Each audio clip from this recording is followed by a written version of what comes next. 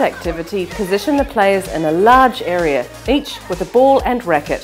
Players are to bounce the ball off their racket while moving around the area without the ball touching the ground. Have them hit using a forehand stroke and then repeat using a backhand stroke. Next, have each player volley the ball against a wall while moving forward and back.